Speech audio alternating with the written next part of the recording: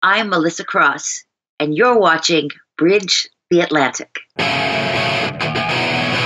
What are some of the biggest mistakes that you see vocalists making, and how can they know when they're damaging their voice or they're doing it incorrectly? Okay, I want to say one thing before I answer those questions. I'm a singing teacher, right? So I don't just do screaming. So when people come for screaming, they have to learn to be a vocalist. Good. Plain and simple. I'm not like a one-trick pony teacher. This is like a complete overhaul. Like the people that I teach Broadway, or I don't teach classical because there's much better people that do.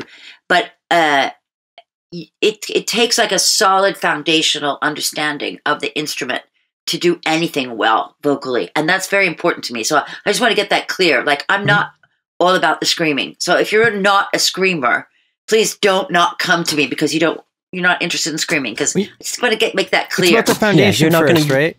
Foundation is most important. Yeah, just my vocal coach last week said the greatest thing to me. She's just like, you know what? You got to bake the cake before you put the icing and toppings on it. Exactly. It doesn't matter what style or what you're doing. You've got to get that base going on, or else you are just a pile of icing.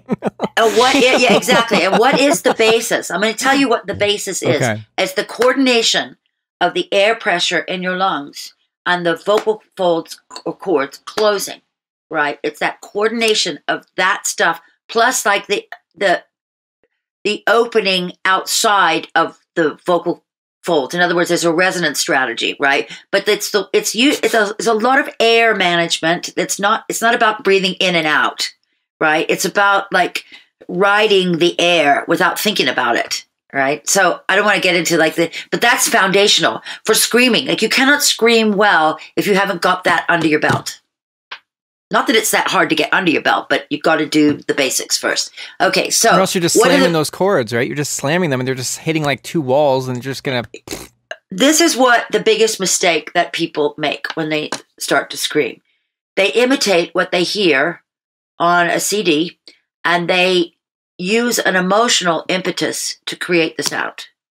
So the emotional inference of a scream is tension, aggravation, all the things that will hurt your voice, right? So there needs to be a different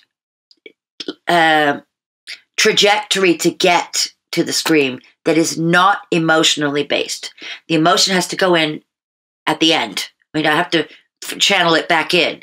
But the way that we would start is, first of all, with a little bit of knowledge, because it's not voodoo.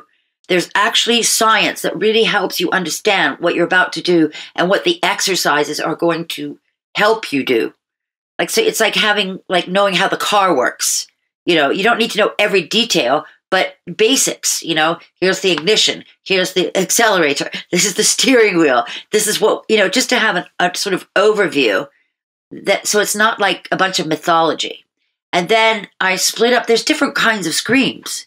There's like the kind that you do where you were talking about putting some heat on it. That's called hybrid. So there's a little bit of color, like changing the color a little bit. But you see, you still have the note in there, right? 100%. There's still a music. So that's a split function of the actual vocal fold. So part of the vocal cords are called folds now, so I'll interchange those words.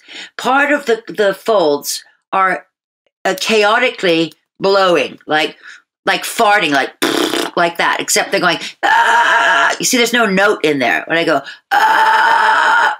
But if I go, eh, right, that when you hear a pitch, my vocal folds are actually vibrating cycles per second. That's the definition of pitch. If you hear a pitch, there is a repeated vibration of sound that makes pitch. It's a sound wave. Yeah. It's a complex sound wave. There's many sound waves because there's different overtones and frequencies. The voice is complex, right? Mm-hmm. So, but it's so complicated. But after the vocal folds are doing their thing, there's a filter, like a mixing board, that's your throat, which is the space in which the resonance occurs, which creates other waves. They're resonance strategies, right? So, like for instance, the vowel E, I can go E, I can go E, I can go E, E, E. The shape of the E, A, different.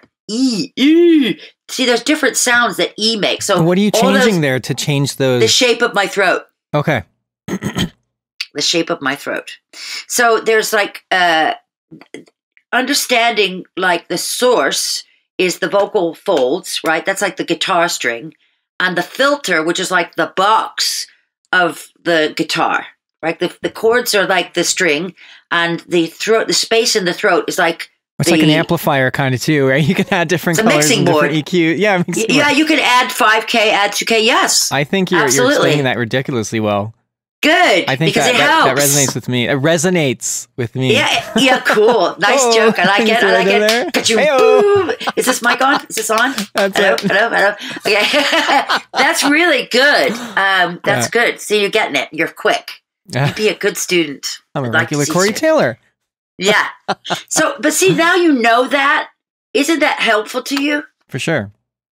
See, it's going to make it so much easier for you to like take off like some of the responsibility off these tiny little folds, which are literally 1/10 the size of your index fingernail. Mm-hmm. That's how big your vocal cords are. That's ridiculous. Isn't that ridiculous? It's ridiculous. Ridiculous. Do you know that birds have 2 sets? No. Yeah. Amazing. So anyway, I forgot where I was going with this, but that was basically it. Was basically yeah. It's emotional. Like people, instead of like emotionally getting to that place, you need the knowledge and then the execution of technically what's happening to make the vocal folds chaotically vibrate without a repeated. If I go, that's vibrations per second, right? But if I go,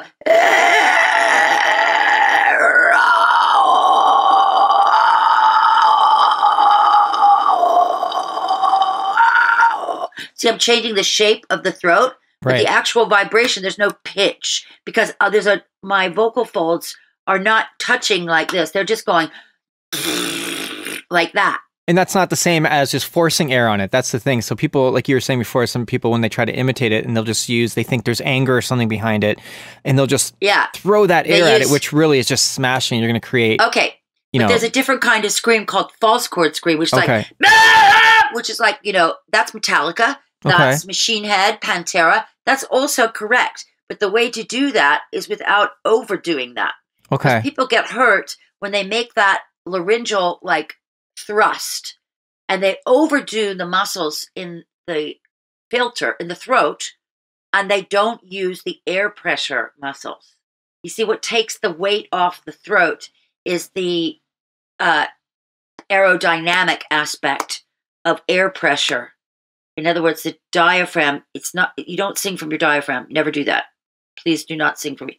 Never say that word unless you're talking about your girlfriend's like birth control. Like diaphragms just stay out of it. Okay, so it's the worst kind of training. The worst kind of training for non-classical music. Okay, because if you put your mind in that a muscle that you can't even feel anyway, you're barking up the wrong tree. You know when people say sing from your stomach? That doesn't work. Doesn't work. And despite the fact that your stomach's right to the left of your ribcage. So I'm being technical. It's like it's not even there. It's not even there. Like your diaphragm is so much higher up. Like people think it's like somewhere near their like sexual organs. It's not. It's so ridiculous what people think. But there is a balance. The aggression when it's imitated is usually put in the throat muscles because that's what people recall when they get angry. They remember what it feels like to go, I'm not going to do it. They have too much gag, too much like that, and less of a counterbalance with some intercostal musculature down below. So that's what exercises are for, to teach that coordination.